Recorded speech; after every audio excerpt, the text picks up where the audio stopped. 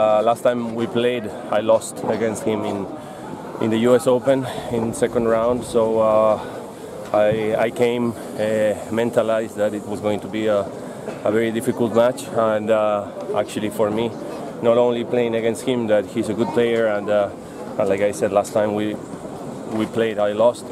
It's been also a part of that. It's been a very difficult year for me in the matter of my elbow, of my arm, with so many weeks that I couldn't play tournaments this year.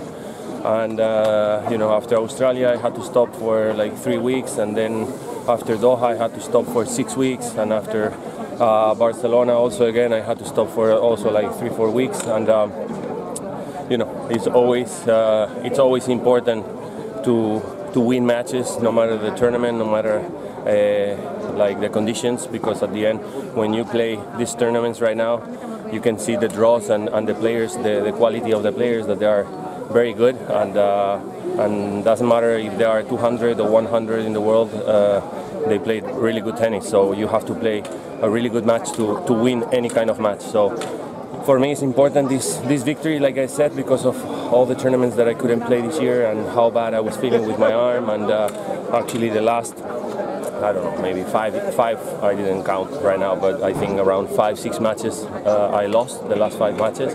So obviously I hope it will help me to get confidence and to feel better on court, to be able to get rhythm and win more matches this year. Have you ever been in Slovakia? Do you like it? I played in 2005 here, Davis Cup against Dominic Carbati and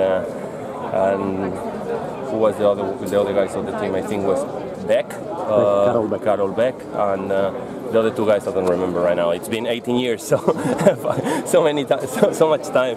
Actually, when they told me, when I arrived here, they told me if I remember, I was like, "You play against Carbati?" I was like, "Oh no." Then I remember, because it was actually my first Davis Cup tie as one of the 4 main players.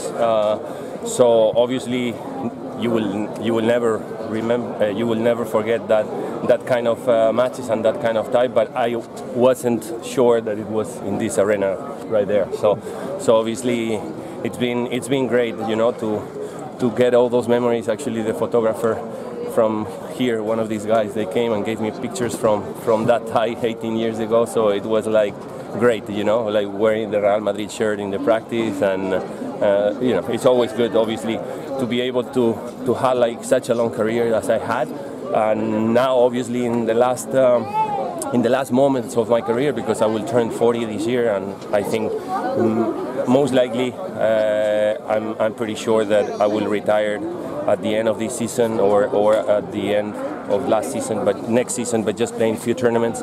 So obviously it's great to come back to places that, you know, that obviously when I asked for the wildcard, they were very happy that I asked for the wildcard, and it's such a pleasure for a player like me that I had like a really long career, and I have been top 10, and I have been like obviously many years in the top 30.